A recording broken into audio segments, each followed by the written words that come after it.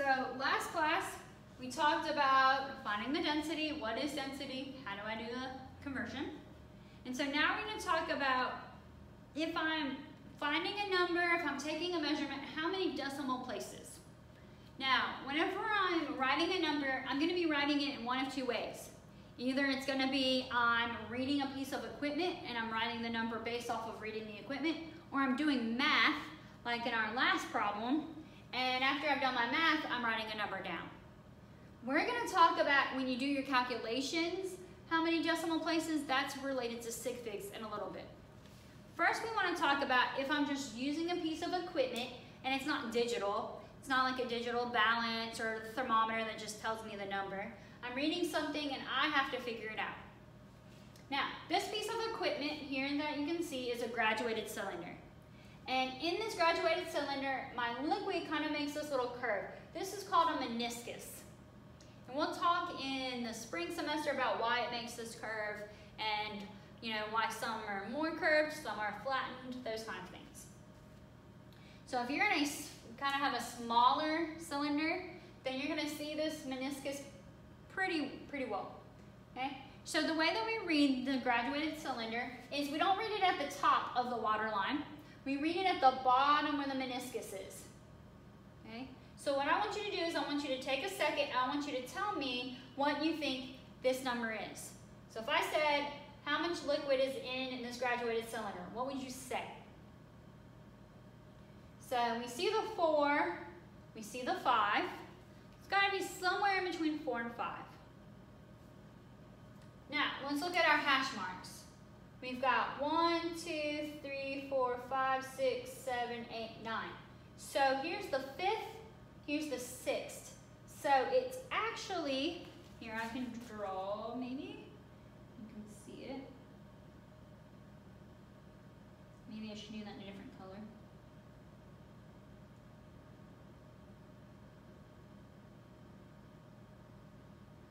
There we go. So if you notice, this line, the bottom of our meniscus, is between the 5th and 6th hash mark. So what that means is our number is between 4.5 and 4.6. But we don't just write 4.5 or 4.6 because it's not exactly here or here. We have to write another decimal place. And so this last one is a guess place. Okay? So it's somewhere in between. And it looks kind of close to being right in the middle. So you could write 4.55. And that would be completely fine. You could write 4.56. Honestly, any number that is 4.51 to 4.59 would be correct. Because this last place is your guess. So anytime you're reporting a number from a piece of equipment, you write every number that you know for certain. These are your certainty places. And your last one is your estimated or your guess place. So that's how many decimal places you write. You write everything you know, and then you guess the last place. So in this case, we write 2 decimal places.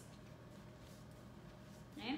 So we've got our known and our estimated place. So this is how we figure out how many decimal places to write. Now we also have to write after this the unit. This is our number, then we have to write the unit. This is either going to be in milliliters or liters or something of that nature. And if it's on a piece of equipment, it will tell you. Okay? Now, this piece of equipment goes to 2 decimal places, but they don't always do that. So let's look at some other ones. So here, trying to weigh this nut here, and I look here, and if I'm measuring it in grams, I've got 0, 1, 2. So I know it's between 1 and 2, but I don't know what the next number is. So the next place is going to be my guess place, my estimated. So here I say 1.2, because I don't know if it's 1.1 or 1.9 or what it is. I just know it's in between 1 and 2. So this only has 1 decimal place. Now I put my nut on a different balance, different scale, and I look here and I see that it's at, we've got, here it's got 0 and it's got 0.1, 0.2, 0.3, 0.4, 0.5. So they go by 0.1s. And then based on where I'm at, so this is where my marker is, I'm between 1 and 2. I know that for a fact. But then I'm also between 0.1, 0.2, 0.3, between 0.2 and 0.3. So I know the 1 and the 0.2 for sure.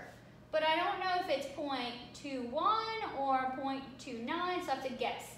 And so my estimated reading would be 1.27. So this goes to 2 decimal places, where this one only goes to 1. So that's how many decimal places you have to write, is based on how many markings you have on your piece of equipment. Okay? Now, you might ask yourself, well, why does it matter how many decimal places are right? It has to do with being accurate. Now, you may have heard the word accurate and precision used before, and a lot of people will use the terms accuracy and precision like they mean the exact same thing, but they don't. So let's talk about what those two mean. And the best way to think about these two terms is in the sense of a target. So I'm going to draw a couple of targets for you. I am not an art person, so my little circles here might not be the most symmetric. Definitely am more of a math science person. All right, so I got 3 targets here. Now, let's say I've got some spots, because I shot some of them.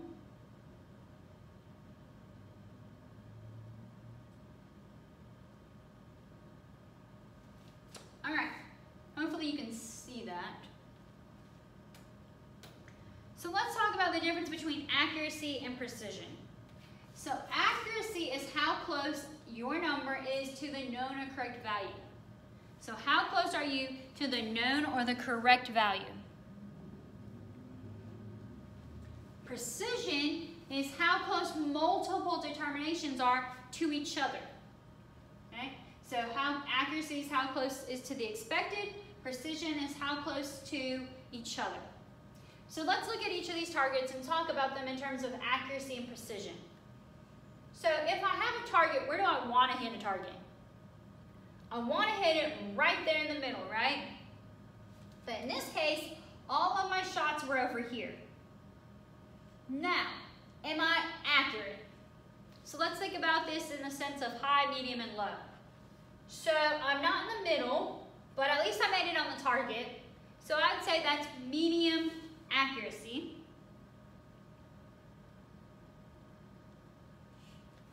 Now let's talk about precision. My shots are all kind of grouped together. So what would that be? Would that be high, medium, or low precision? It's pretty high.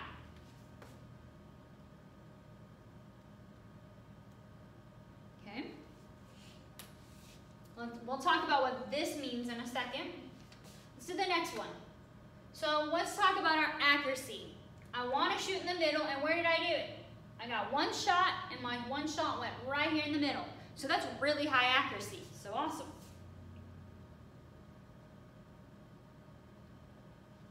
Now let's talk about the precision. Precision is how close my numbers, my shots would be in this example, to each other. I only have one shot. So can I talk about precision?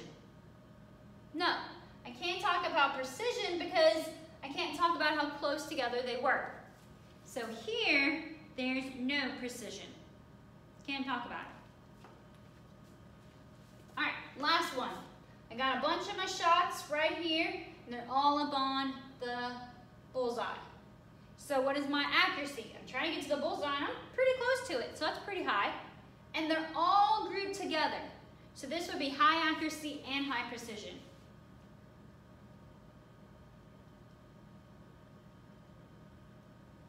So let's talk about what these mean. If I have medium accuracy but high precision, so I get the same answer every single time, but it's not quite right. This is usually what we call systematic error. systematic error. So this would be in the case of maybe you're using a balance and it's not calibrated. So you're using the piece of equipment the same every single time, but your piece of equipment isn't measuring correctly. Okay? So good precision, poor accuracy. Or this could be that you were reading the graduated cylinder the same every single time, but you did it wrong the same every single time. So it could be the instrument's fault, or it could be that you're consistently doing something wrong over and over and over again. All right, high accuracy, no precision. This is a very scientific term called luck. You did it once, you got it right, and that's it. Okay? We don't really do this in chemistry or in science in general.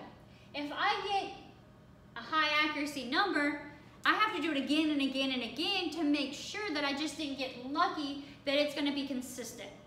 Okay? So in science, what we want is we want this guy. We want high accuracy and high precision. So a lot of times if you're doing an experiment, you're going to do multiple trials. You're going to try to do it again and again and again to show that your procedure, your technique is good, because you were able to get the same answer every time and you were able to get the correct answer every time. Okay? So that's the difference between accuracy and precision. We want to be able to get the correct answer, and we want to be able to get that correct answer every single time. All right, on our next video, we're going to talk about how do I figure out how many decimal places to go if I'm doing my math. Like for example here. How many decimal places do I do here? And that's something called significant figures. And we'll talk about that in our next lecture.